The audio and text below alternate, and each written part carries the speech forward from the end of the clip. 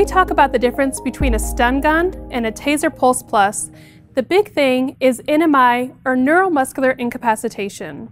A stun gun affects the sensory nervous system only, meaning it causes pain, but it's not incapacitating a person.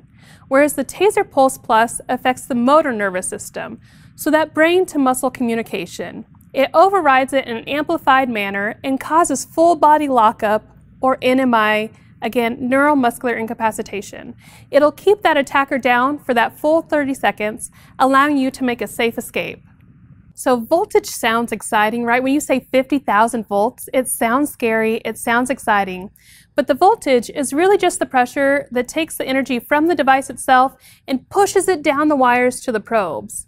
The amps are what causes the lockup, or the neuromuscular incapacitation. The amperage we use is a maximum of 0.0018 amps. To give you a little context, a wall outlet is 16 amps.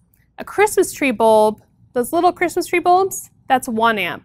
Again, the maximum amps we use is 0.0018. So literally, the lowest amount of amps needed to cause that muscle lockup.